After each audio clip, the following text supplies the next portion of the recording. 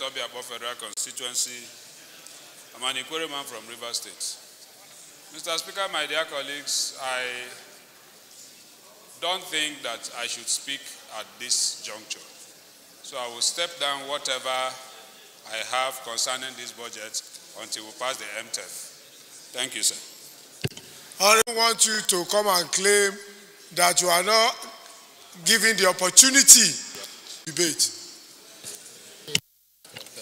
Mr. Speaker, my reason on the MTF figures. So I cannot proceed until I am sure of those facts.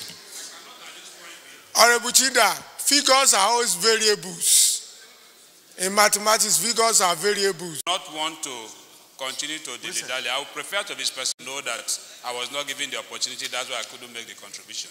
So I will still plead with you to allow me see the MTF.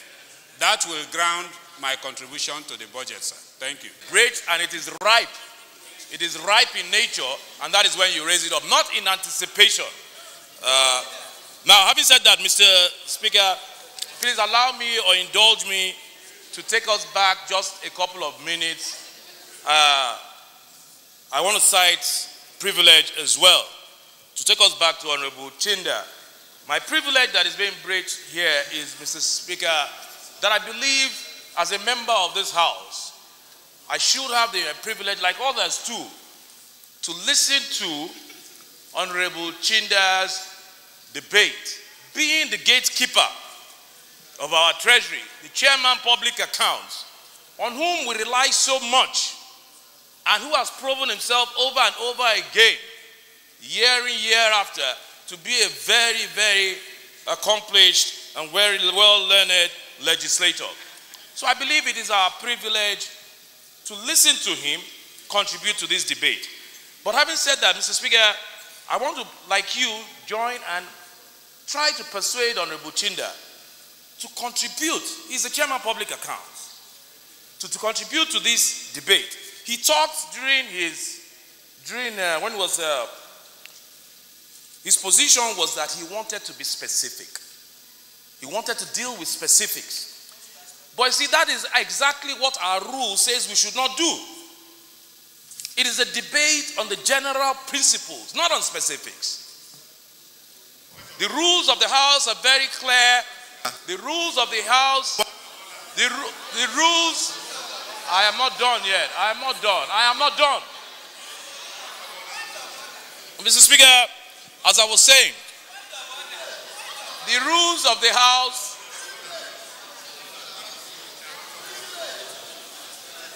I believe Honorable Chinda,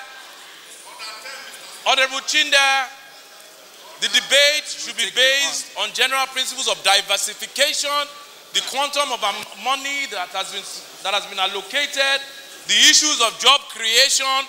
Those are the issues that should be debated, not specifics. Mr. Speaker, honorable colleagues, I will again encourage Honorable Chinda to give us his wealth of knowledge on the general principles, diversification of the economy, job creation, the amount of money that has been devoted to sectors. Those are the issues we want to hear, not the specifics on $1 or $2. Thank you. Okay. My point of order, Mr. Speaker, is on Order 10, Rule 2. With your kind permission, I will read, Mr. Speaker.